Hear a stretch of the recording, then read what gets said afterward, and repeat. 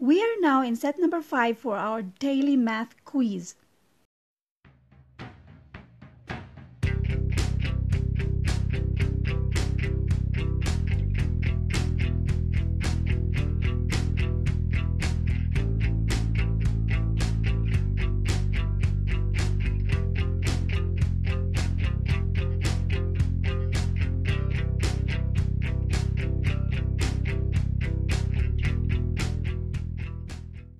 Number 1, negative 5 times negative 7, and that is positive 35. So the answer is letter C.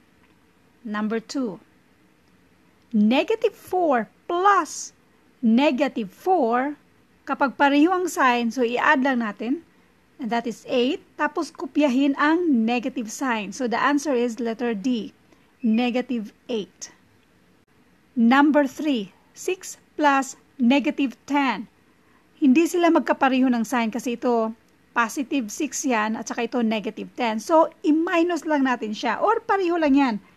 Itong positive at negative maging minus na siya. So, 6 minus 10 and that is negative 4.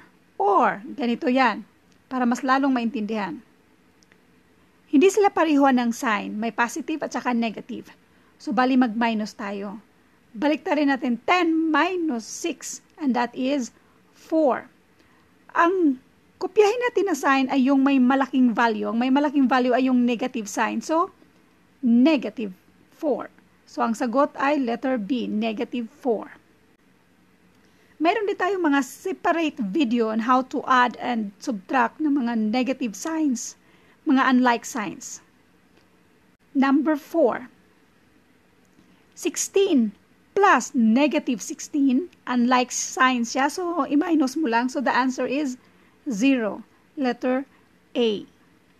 Number 5, which of the following choices is equivalent to 6 times 6 times 6? Kasi letter A is 3 times 6, and that is wrong, kasi 18 lang yan. 12 times 7, that is also wrong, kasi 72 lang yan. Letter C, 6 to the power of 3, this is the answer. Kasi yung 6 times 6 times 6, ito lang yung equivalent dyan. Meaning, 6 times 6 times 6, that is 216. This is also 216 kasi ganito lang yan, 6 times 6 times 6. While ang letter D, mali yan kasi 3 times 3, bali 6 na 3. Baliktad. 1, 2, 3, 4, 5, 6. 3 times 3, 9. Times 3, that is 27. Times 3, that is 81. Times 3, 243. Tapos times 3 pa, that is 729. So, mali yan. The answer is letter C. Number 5. Which of the following choices is equivalent to 2 to the power of 5? 2 times 2, 5 2. I-multiply natin. This is 4 times 2, that is 8. Times 2, that is 16. Times 2, and that is 32. So the answer is letter D. Number 7. Which of the following represents a composite number? Pag sinabing composite number, more than 2 ang factors niya. Yung isa ay kilalanin muna natin si prime numbers. Itong prime numbers, ang mga factor niya ay 1 lang at saka itself. Yung number lang mismo. While yung composite number, more than 2 ang mga factors niya. Example, 4. Ang 4, maliban sa 1 at saka 4 na factors, meron din siyang 2. 2 times 2 equals 4. Another example, yung 8. Ang 8, example ng prime number. Aside from 1 at saka 8 na factors, mayroon din siyang factors na 2 at saka 4. So, more than 2 ang mga factors niya. Ito yung mga example ng composite number. Now, dito sa choices, ang tanong dito is, which of the following represents a composite number? Letter A, 11. 1 at saka 11 lang ang factors niya. So, this is prime number. Letter B, 29. 1 at saka 29 lang ang factors nito. So, prime number din dito. Letter C, si 41. 1 at saka 41 lang ang factors niya. So, prime din siya. Letter D, 91. Aside sa 1 at saka 91, 7 at saka 13 din ang factors niya. So, ito yung composite number. Letter D ang sagot. Number 8, 17 to the second power, and that is 17 times 17. So, i-multiply lang natin yan.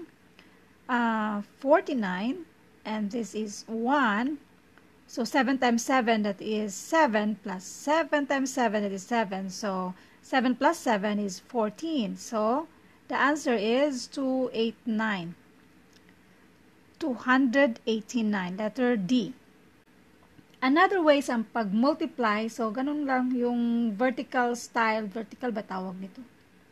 Yata. So, 182, 289. Number 9, 10 to the fifth power divided by 10 to the second power. Pareho ang base. So, doon tayo sa law of exponent. Pareho ang base, nag-divide tayo. Ang gagawin lang natin ay yung exponent. 5 minus 2, and that is 3. So, kopyahin si base na 10. So, ang answer dito ay 10 to the third power. Nasaan yan? Letter B. Number 10, negative 4 raised to the second power. The answer here is negative 16 at hindi ito positive. It's negative unless kung negative 4 ini-enclose siya sa parenthesis tsaka siya nag-raise ng 2 and that is positive 16. Pero pag negative 4 raised to 2 or negative 4 raised to 2 na ganito, pareho lang yan. Pareho lang to silang dalawa. The answer is parehong negative 16. Double check natin sa calculator. Now, let's use this calculator. Negative 4 raised to 2. Pang-delete lang natin yung mga parentheses. So, wala siyang parentheses. Negative 4 raised to 2. Negative 16 ang sagot. Tapos, kung nasa loob man siya ng parentheses, silang lahat, negative 16 pa rin ang sagot.